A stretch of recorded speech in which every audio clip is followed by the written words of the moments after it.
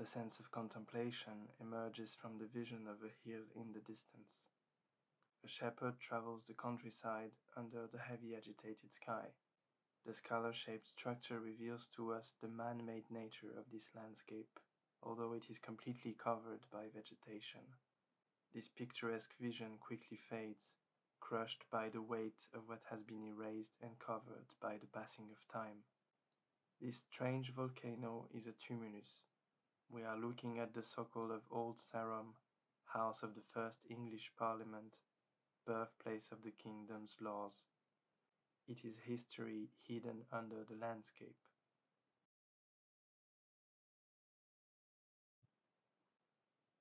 Humans experience anxiety towards disappearance. This intrinsically human characteristic, the conscience of our own fatality, creates a struggle to survive, to preserve ourselves, and by extension our production. This struggle will turn slowly into an irrational desire of control, of order, of absolute domination. By putting mankind at the center of the universe, men of the Renaissance will create the necessary paradigm to trigger a fascination for our own exploits. Chosen by God, organizing the world will become our responsibility, our burden. In the remains of long-gone civilizations, nations uncover the traces of their own mythologies.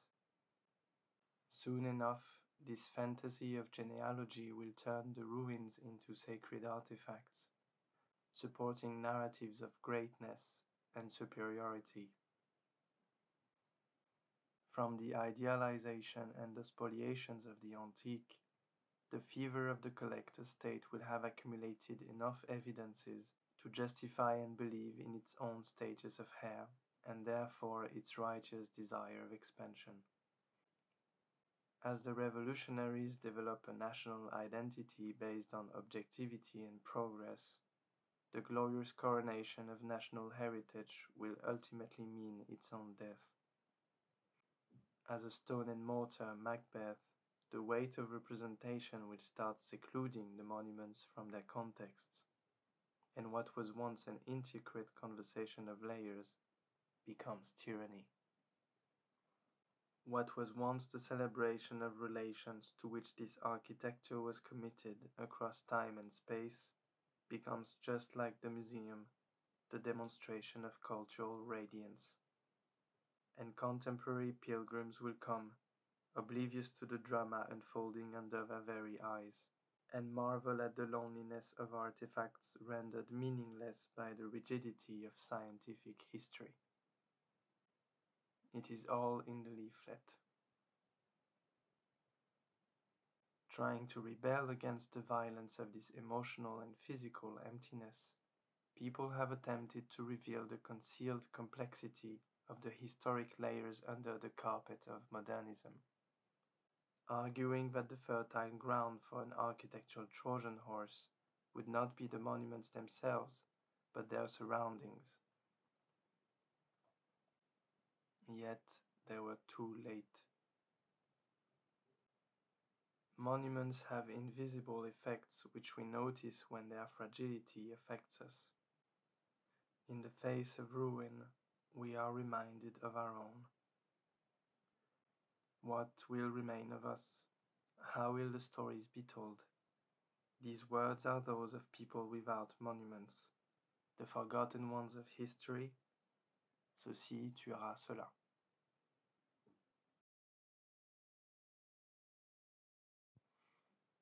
In collective imagination, Versailles is certainly the most eloquent display of power in France.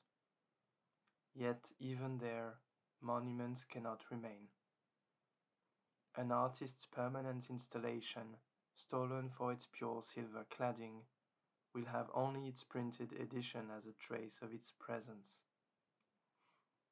The covered figures, with their names taken away with the silver, will now remain silent, anonymous.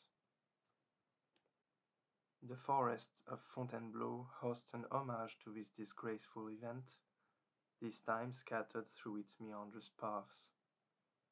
In the 20,000 acres labyrinth of oaks, pines, beeches, and other resinous trees, the harm at work is hardly visible. The ink disease, caused by a plant pathogen, putrefies trees from the inside. It starts from the chestnut trees and soon will spread into the forest. As its spread is accelerated by global warming, there is nothing we can do.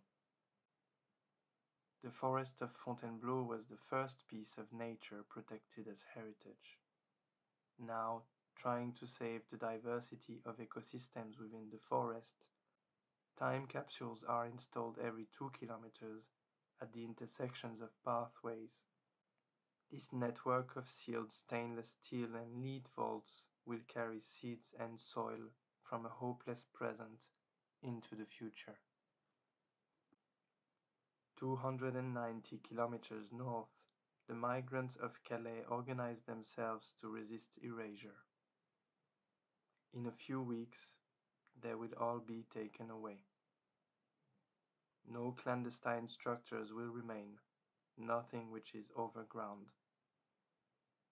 Nobody is sure what will happen to them. We are told that before going, some people want to leave a trace of their passage here buried in the ground. They tell us many put the few things they have inside the lead boxes. To some, letting go is the only way to keep. This photograph is the only evidence there is of the existence of the boxes. Nobody knows where they are anymore.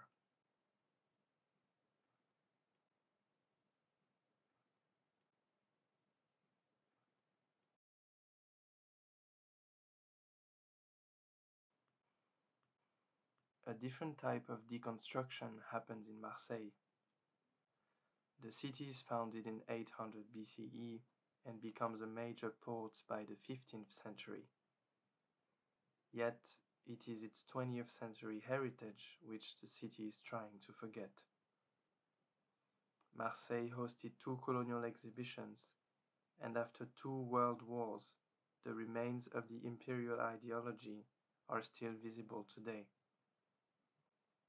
Against imperialism and nationalism, we meet some people there taking matter into their own hands. We got in touch with an association building an itinerant structure, a space which will house forever personal artifacts chosen by individuals, forming through accumulation an inaccessible collective memory. Their participative design process is completed by a systematic archiving, an archive which remains openly accessible. This way, they say, the objects they seek to build are not an end, but a means to initiate conversations and civic involvement.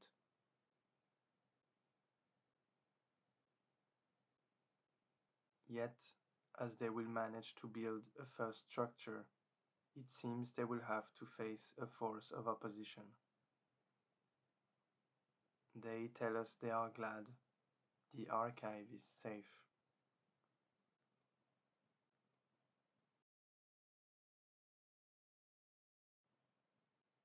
The sheep are slowly disappearing from the potassium mines, since no one is interested in taking care of them. In this region of Alsace, it is the landscape which is taking over the city. The terraces are hills formed by the excavation of potassium, and as they grow, the city will get slowly eaten up, until there is nothing worth mining for. As they will gradually desert the place, the miners will try to record their progressive and steady departure from the territory which they have created. Inspired by Thomas Edison, they devise a machine recording touch, translating it into sound, engraved on a sheet of tin foil within a sealed chamber. The cylinder makes a full revolution every year, engraving a meter-long line. After 1,000 years, The whole cylinder will be engraved as it goes down in a spiral, and we will read the progressive exile from a transforming territory. Now that the device is done, the miners are not quite sure where to place it. The terraces are getting covered by vegetation, the factories collapse, and the mines cave in. In the end, the miners will decide that the landscape is already a sufficient trace, which can perhaps be observed for much longer when the sheep will come back.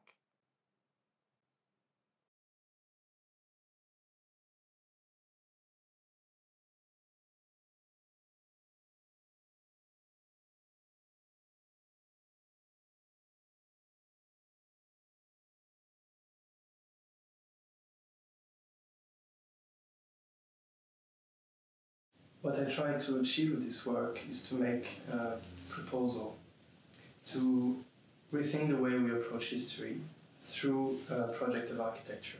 So this project of architecture is not just a solution to a problem which is presented, but is more a series of experiments led through the year. And in the end, these experiments are tied together in a fictional narrative of history. In this way, it is this very narrative that I present in this video, which becomes the project. And as an architectural project about monumentality, it becomes a container for a memory of memory, if you want. To remember, this was the key. Then the format that it takes is a video which is 10 minutes long, and in this way it sits between the commercial and the short film. What's interesting about commercial is that they are generally less than a minute long, because after a minute you start to have to tell the truth about what it is you're presenting. And in this way, being 10 minutes long, I start to push the boundary of what is presented as fiction and what is presented as truth. And in this way, I was interested in turning the viewer into a believer through his tension. And this question of belief is quite central to the project, because it's central to the artifacts which I'm presenting, such as the reliquaries, the things included in the cathedrals, etc., which give the value of the objects I'm presenting. Also the belief that objects can live longer than ourselves. In fact, we can preserve ourselves through these objects. I present myself more as an archaeologist uncovering the facts of the past. I present myself also like an historian, because histor is the witness. It's also the investigator. Just investigating history would be a way to approach it as an archaeologist or historian, but I take the position of the architect from the moment I start to narrate these facts at the future tense. And therefore I project things into the future, and that becomes the position of the architect. The bigger issue for me through this project, I think, and the central part of it, was that through questioning the way we approach history, I tried to bring back together into the narrative discourse of history, so fiction, people who were left out of this narrative, people who were forgotten or didn't have the chance to have a voice. And in this sense, I wanted to give these people a certain autonomy. So I say that they organize themselves to build these monuments, to build these artifacts, and in a way they don't need the kind of top-down view of someone who would organize a project, which you would expect from such an approach. In this sense, taking care of something and bringing together people who were left out was important for me from the beginning. It's probably also one of the most important skills that I think I have acquired at the AA, or at least what the AA proposes, which is a way to lead an investigation with a certain methodology, and then being able to present this investigation in a way which is critical and precise, so that it can create an open conversation and not just propose a solution to something.